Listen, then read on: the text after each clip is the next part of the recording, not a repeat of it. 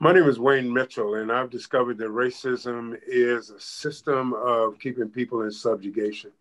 It began early 1500s, where people in Europe, 9 nations, found out that they can get free land and free labor and go to America and become rich, working Black people to death. And they didn't have to pay them. They didn't have to take care of them, really. You know, if they die, get another one, breed them, whatever you need to do to keep you a wealthy opportunity. And so in 1865, when it was all divided up and those nations basically took their pieces of the pie, the system they put in place to keep Black people subjugated was racism.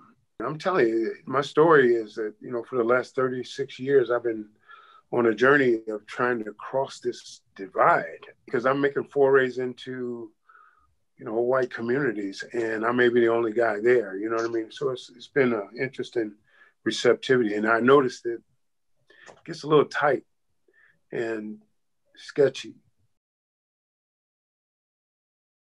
You know, I'm a believer in Jesus, and what that did for me 36 years ago, actually 45, almost 45 years ago, is it changed my perspective on who people are. And right now, what I'm watching is just blowing me away. It's just really disheartening, because I see people that I love, people that I know I've learned to love over the years, and I'm talking about people from every persuasion and every racial background, and I'm finding them divided on this issue of how to actually work this out.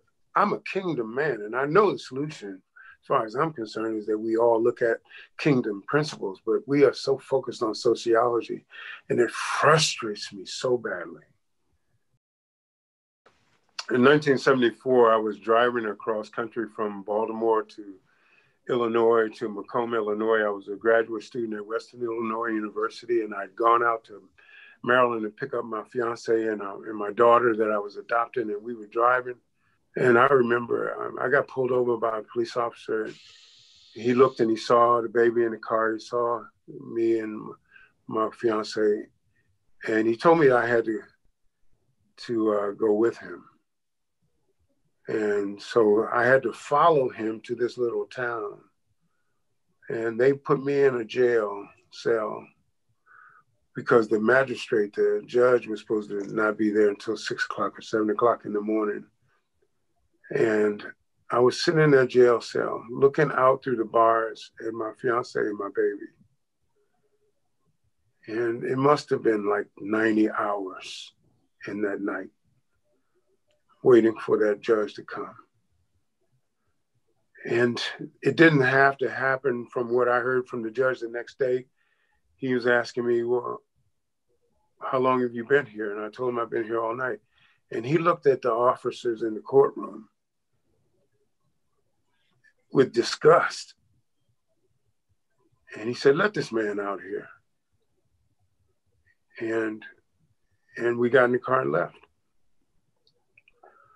Turns out that it was a traffic violation. I was going a little fast, and he could have just written me a ticket and let me pay for it. But I don't know, the anger I had was just the humiliation of having to look at my lady and my baby. And I never thought I'd let them see me through any bars. But that happened.